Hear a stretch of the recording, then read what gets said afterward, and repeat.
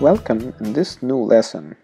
Well, this time we're going to talk about the catalytic receptor or the enzyme-coupled receptor signaling.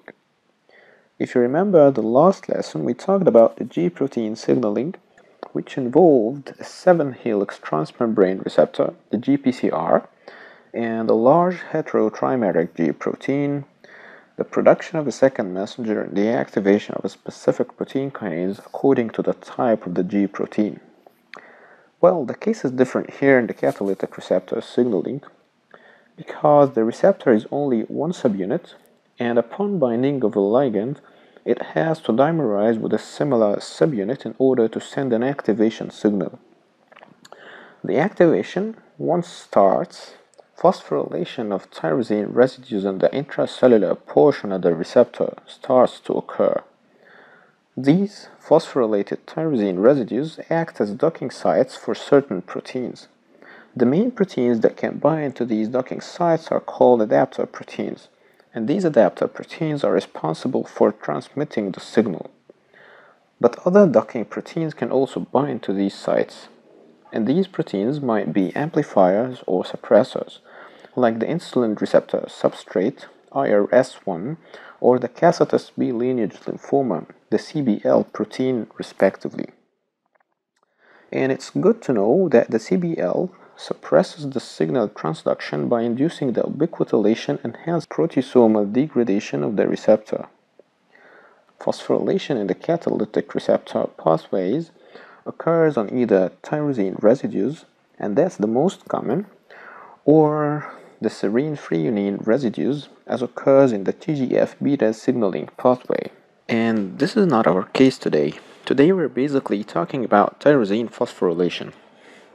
And tyrosine phosphorylation is carried on either by the receptor itself, where the receptor contains a tyrosine kinase domain, and these receptors are called RTKs, or receptor tyrosine kinases.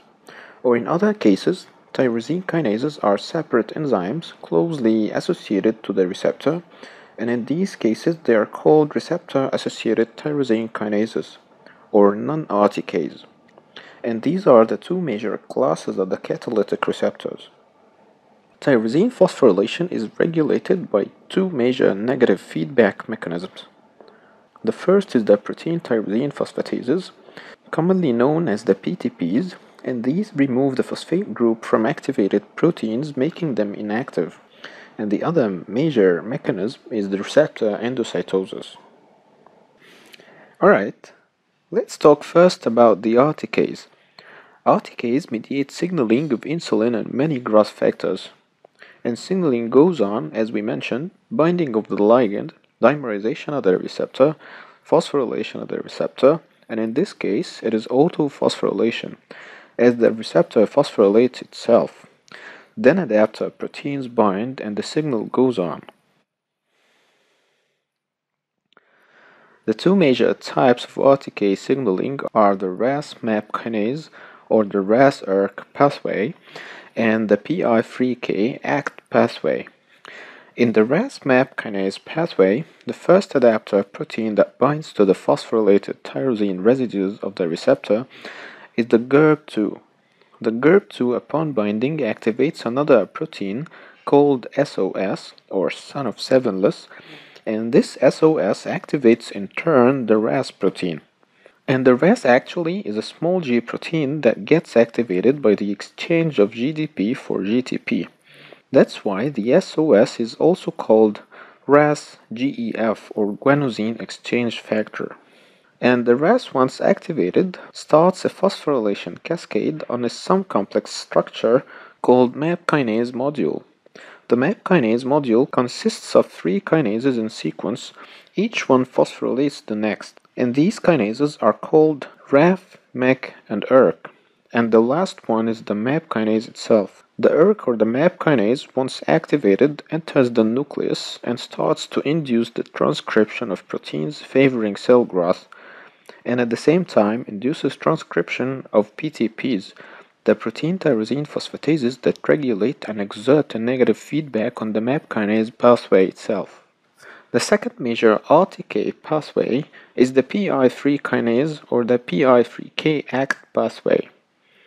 And the adapter protein here is the enzyme Pi3 Kinase itself that phosphorylates the PIP2 and converts it into PIP3.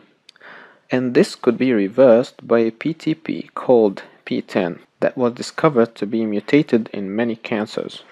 The PIP3 itself is a docking site for other proteins, the most important of which is the ACT, which is also called protein kinase B. And this reminds us of protein kinase A mentioned in the GS signaling and protein kinase C that was mentioned in the GQ signaling. Alright, the ACT waits for binding of two other proteins to get activated. These proteins are PDK1 or PI-dependent kinase and mTORC2, which stands for mammalian target of rapamycin complex.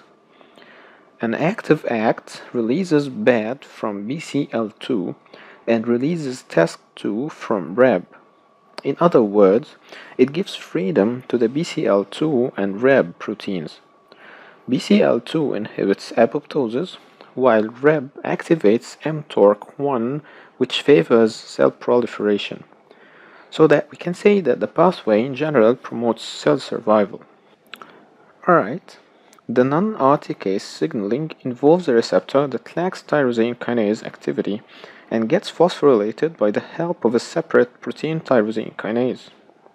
The two measured types of non-Rtks are the JAK-STAT signaling, which mediates the action of growth hormone and many cytokines, and the second is the Sarc family tyrosine kinases, which mediate signaling of integrins and lymphocyte receptors.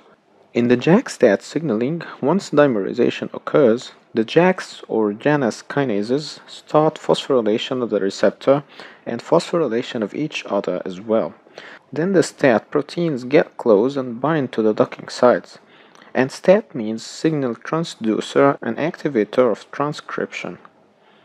The STATs get phosphorylated and activated by the JAK and start to separate in the form of dimers, enter the nucleus and activate transcription of proteins enhancing cell growth, and at the same time proteins regulating the JAK-STAT signaling. They are called suppressors of cytokine signaling as they bind to and inhibit the JAKs and the STATs.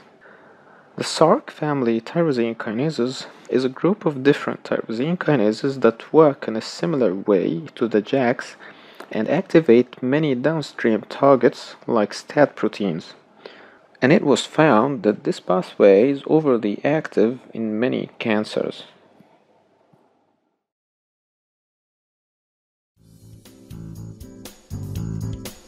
Thanks for watching. Don't forget to subscribe to my YouTube channel for more videos.